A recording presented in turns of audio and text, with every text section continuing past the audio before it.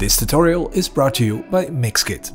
Hello filmmaker, thanks for watching this tutorial by Storysium. Do you want to make your boring music video look more energetic and interesting? Well, in this video I'll be covering 7 effects and transitions that will make your music videos look dope. These my dads make it hurt.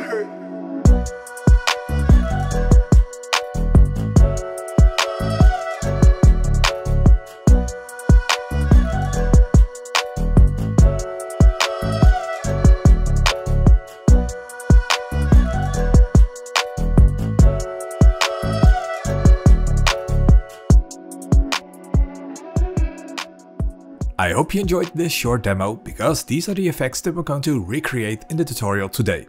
I also wanted you to know that I've downloaded all the clips from Mixkit. You can also download them for free and practice along with the tutorial if you like. Okay, now it's time to move over to Premiere and start some editing.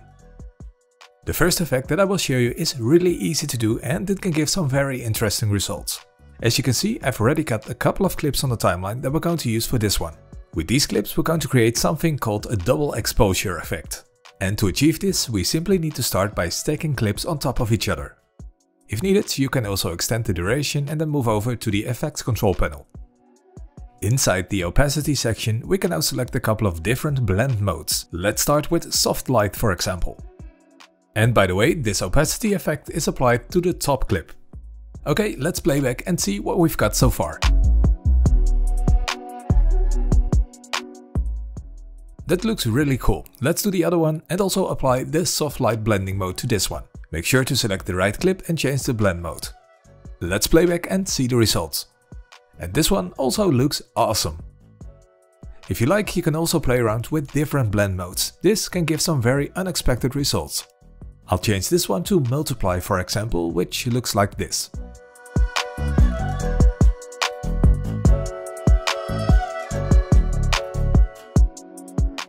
For the next effect we need to do a bit more work, but this can give some amazing results.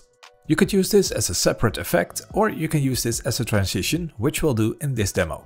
Okay, and here on the timeline we've got 2 clips that we're going to use for this.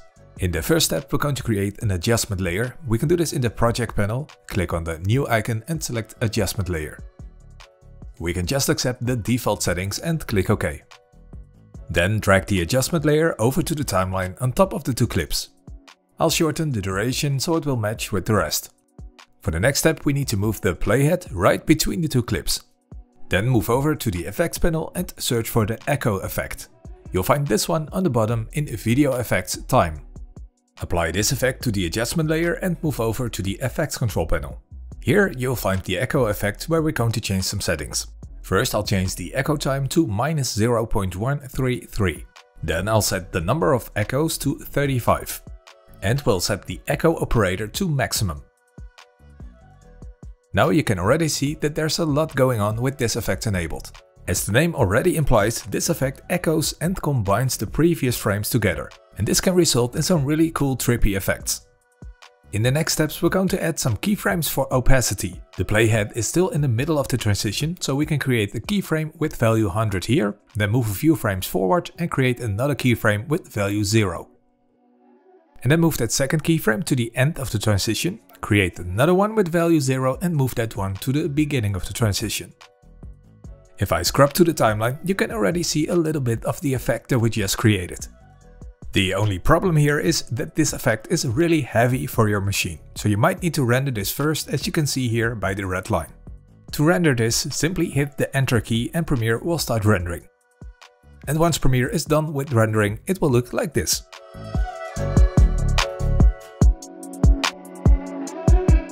Okay, it's time for effect number 3. This one will also be done as a transition between these 2 clips. For this one we also need an adjustment layer, just like the previous one. I'll add the adjustment layer on top of the 2 clips and then move over to the effects panel and search for the invert effect. You will find this one under Video Effects channel. I will apply the effect to the adjustment layer. And as you can see, this will give the video a bit of an X-ray look. Okay, next we're going to add a strobe effect. I'll put the playhead between the 2 clips and then use the left arrow key to skip 1 frame backwards. Then I'll enable the razor tool by hitting the C key or click this icon here, and then I will cut the adjustment layer on the point of the playhead. Then I'll repeat the same step a couple of times, and we'll do the same on the second clip as well. Okay, that is enough. We can now switch back to the selection tool by hitting the V key or click this icon here. And then we're going to remove some parts. You can left click and then hit the delete key to remove it. So basically we're just keeping a couple of frames of the adjustment layer with the effect enabled to create the strobe effect. Okay, let's have a look at the results. And by the way, I've also made a full dedicated video on this effect with a couple more variations. So if you want to learn more about this topic, then make sure to check out that video as well. But after this video, because I'm going to continue with effect number 4. This one is pretty easy to do and it works best with a clip where there's a point of impact, like when somebody's jumping for example. So first we're going to find the point of impact, which in this clip should be here. And next we need to move over to the effects control panel and there we're going to enable keyframes for positioning and scaling. Then we're going to move the first set of keyframes that we just created to the left, we'll create another set of keyframes and move that to the right. And then we're going to create another set but with different values, so I'm going to zoom in slightly and I will also change the position. And with these couple of keyframes we've created a screen pump effect. Match this with the beat of your music and it will look awesome.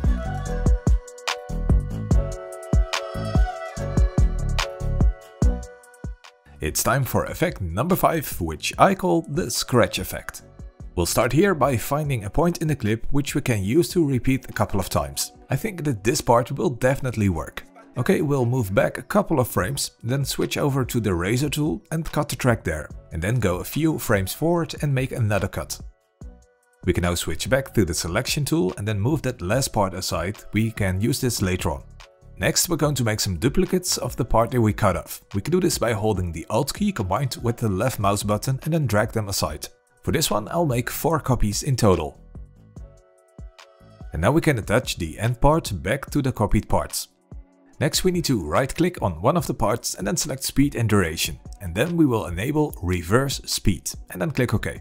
We'll skip the copy beside that and go for the next one. Right click, select speed and duration and also select reverse speed. Let's have a look at the result.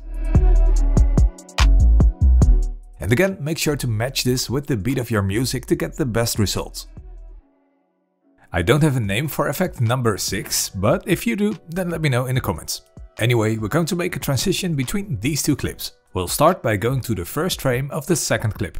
Then we'll click on this camera icon to make a screenshot and I'll save this as a PNG file. Now we've got the screenshot here in the project panel and we'll drag it over to the timeline on top of the two clips. Then shorten the duration so it will cover a couple of frames on the end of the first clip. Something like this will do. Then select the screenshot layer and move over to the effects control panel. Inside the opacity section, click on the free drawing bezier tool, here this pen icon, and then start drawing a mask around our main subject. This doesn't have to be very precise, we're going to apply some feathering and it won't be long on screen anyway.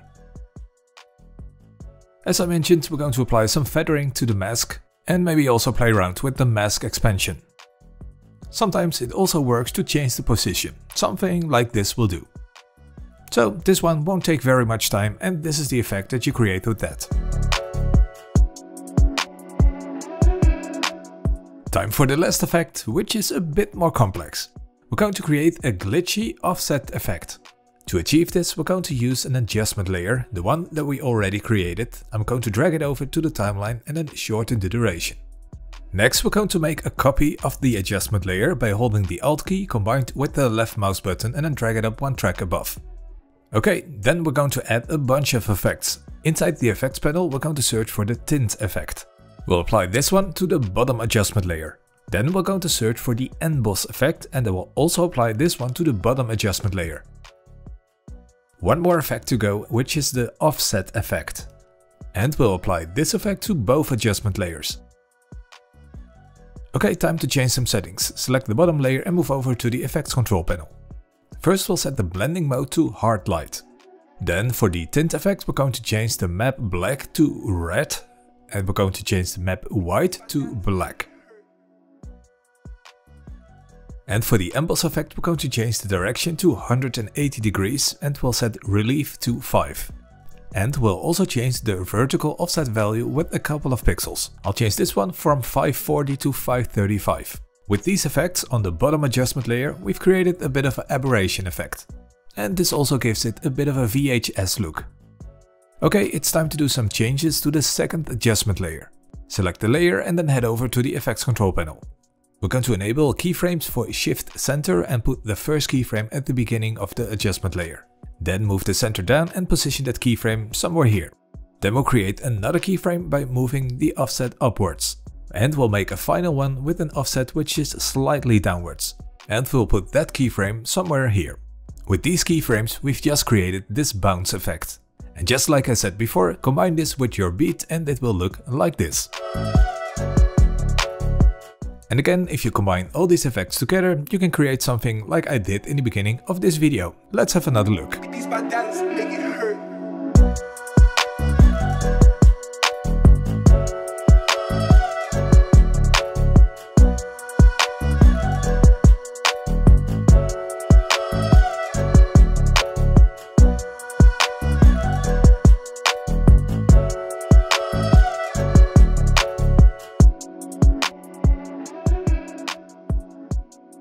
That's it for this tutorial. I hope you enjoyed it. If you did, then please like the video. And don't forget to check out Mixkit. All the items used in this tutorial, stock video, transitions, music, you can find them all for free on Mixkit. The links are in the video description.